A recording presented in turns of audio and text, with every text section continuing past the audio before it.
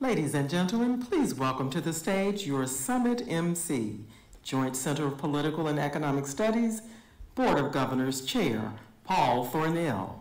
Please give him a warm round of applause.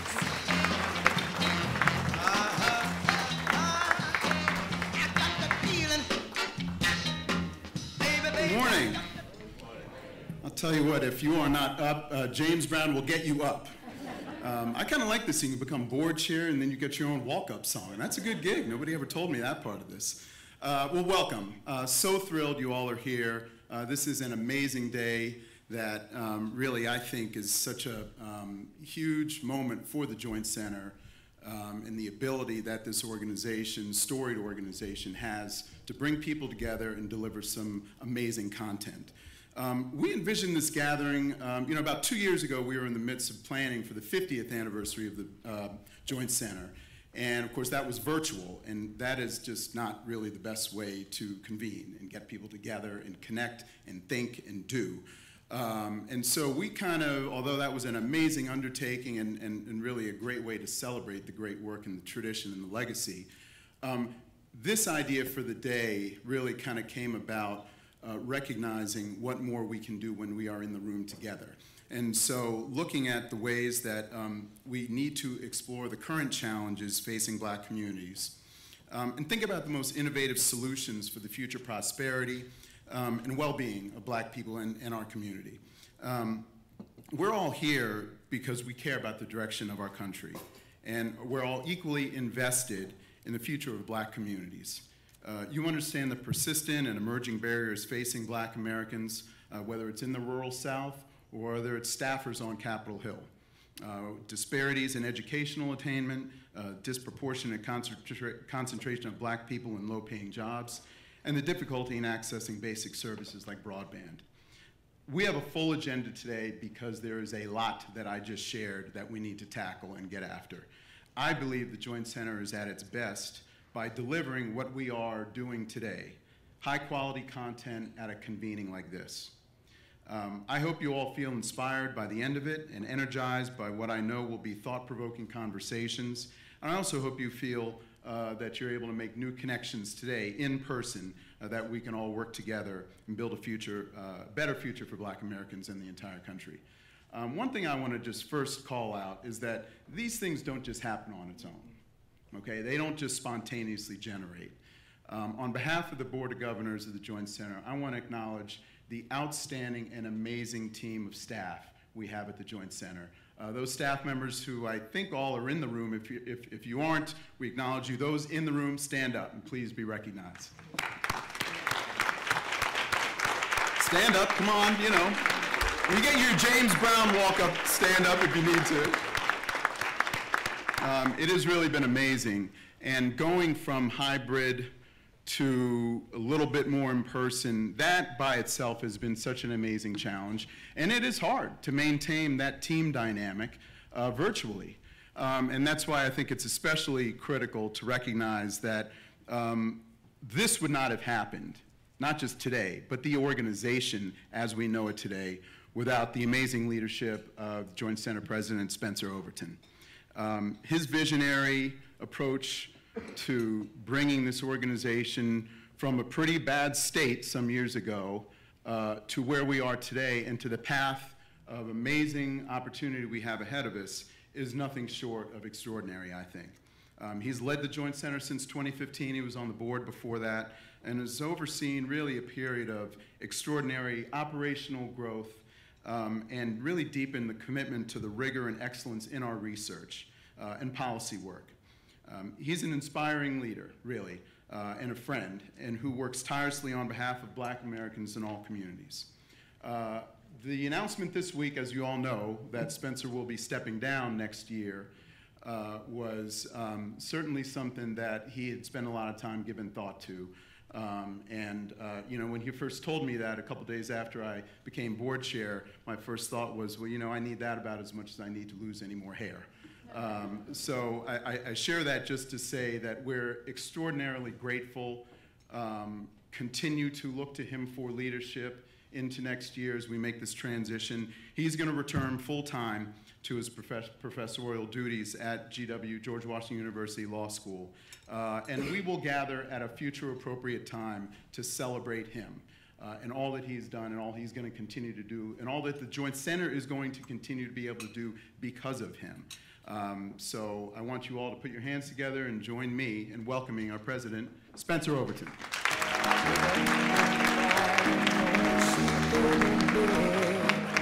No more. Thank you so much, Paul, for the kind introduction and also for your leadership of the Joint Center. It's certainly got a bright future. Last year, Paul mentioned we celebrated our 50th anniversary holding this virtual summit. It's wonderful to be back in person this year and see so many colleagues, so many friends of the Joint Center. I echo Paul's thanks for your presence today, both those of you who are in the room and those of you who are joining us virtually. I have to also acknowledge my fellow Hamptonians here who came up from Hampton University. Thank you very much. So now, in the past couple of years, the Joint Center has continued to evolve in fulfilling its mission as America's Black think tank.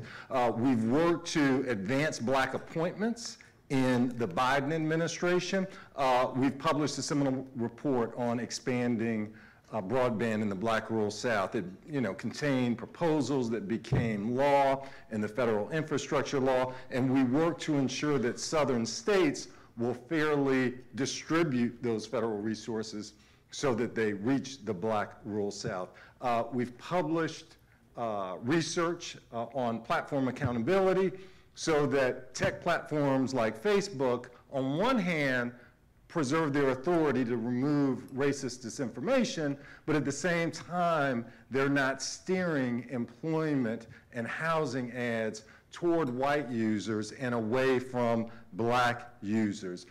We've published surveys of economic challenges that Black communities face here, and we'll do more of that. So today we'll dig into a lot of those issues with our guests. I'm so excited, and you'll hear from her in a few minutes, that we'll have an opportunity to chat with CFTC Commissioner Kristen Johnson about funding Black founders and Black investors in crypto here. We'll talk to NTIA Administrator Alan Davidson about equitable broadband deployment. I'm excited we'll have the EEOC Chair, Charlotte Burrows, imparting knowledge to us on AI and discrimination in hiring and employment. We've got the Deputy Secretary of the Commerce Department, Don Graves, talking about their key initiatives. Ex-Im Bank President and Chair Rita Jo Lewis will talk to us about expanding access to capital for Black businesses. So we've got these and many more thought leaders today. I have also got to acknowledge our sponsors, our wonderful sponsors who made today possible. Our lead sponsor has been T-Mobile. Clint Odom, who's a former top staffer on the Hill and who is now at T-Mobile, has just been wonderful to work with through the years. Our underwriting sponsors include Google and Chanel Hardy, who's on our board, has been magnificent. Also, an underwriting sponsor is Comcast NBC Universal. Again, another board member, Tony Williams, who's just demonstrated incredible leadership on behalf of the Joint Center. I also want to thank our support sponsors, the W.K. Kellogg Foundation, Lyft, Charter Communications, the Annie E. Casey Foundation, American Express, the Business Roundtable, PayPal, Waymo, NCTA, Ariel Investments, and the Democracy Fund. So we're incredibly thankful for their support.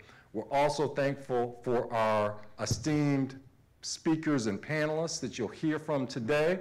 We're thankful for LaJoy Plans for all of their hard work on this event. Now, Paul mentioned that I came to the Joint Center in 2013 as a board member, and in February 2014, I became the chief executive of the organization. So it'll be next year when I leave, a decade working at the Joint Center. I'll get informal thanks later, but I definitely want to take this moment, acknowledge the leadership and support of Barbara Johnson, who has been board chair through almost all of my tenure, as well as our entire board. You heard from Paul. We've also got on the leadership team Paula Boyd and Ken Jones. Also, several Joint Center alumni have been incredibly supportive, including 3 presidents, Eddie Williams, Togo West, and Ralph Everett. I think we've got Ralph with us here today. Ralph, where are you? Here, Ralph Everett. Thanks so much for being here, Ralph, and for your friendship. Also want to thank Lynn English, Marlissa Hudson, and Renisha Best, and the entire English Hudson development team. They've been instrumental, not only in terms of pulling this event together, but in keeping us growing from a development standpoint over the last several years.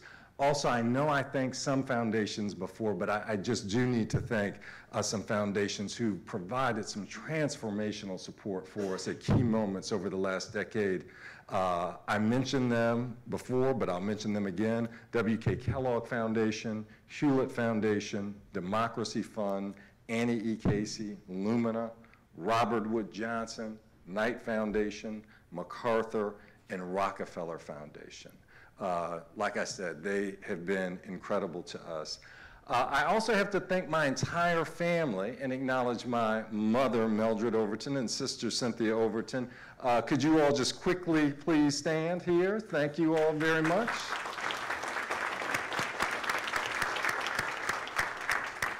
And finally, Paul had him stand, so I won't have him stand again. Incredible Joint Center team.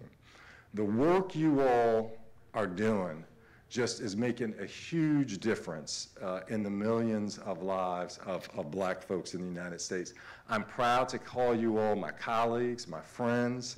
As I think about leaving the Joint Center next year, I know that this work is in good hands. Y'all, during my time at the Joint Center, our team has built an institution that transcends any one individual, and it will transcend time by effectively serving future generations of Black Americans as they face new challenges. At its core, we are an organization that does top quality research that has an impact on Black communities, right? That's what we do. That's our story. That's what distinguishes us, right? So for example, the research led by Dr. LaShonda Brinson on congressional staff diversity led to the creation and staffing of a U.S. House Diversity Office. The Senate Democrats, the Democrats in the Senate adopting the Rooney Rule, and also they disclose annually now their diversity, and they've had a 300% increase in Black U.S. Senate top staff. So, LaShonda, thank you so much for your work here. Another quick example, Dr. Alex Commerdell, important workforce policy research. It has shaped federal workforce reauthorization legislation, and it's shifted the future of work debates and other workforce policy discussions to actually include racial equity. Alex, thank you so much for your leadership. So the successes of Dr. Brinson, Dr. Commerdell, and then also Joint Center Vice President of Policy, Jessica Fulton here, who has just been outstanding in terms of being organized and not letting me jump off any cliffs here and keeping us disciplined here and saying no to me, which at critical times, which has been incredibly important. And all of our other team members, they illustrate that the Joint Center as an institution knows how to build impactful research programs that will shape the future of Black communities, right? They have the formula. And I know that they will build out great programs at the Joint Center and move even deeper into topics like tech platform regulation, data and AI fairness, tax policy, Black entrepreneurship.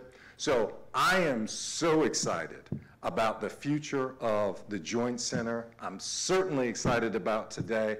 Thanks to you all for joining us.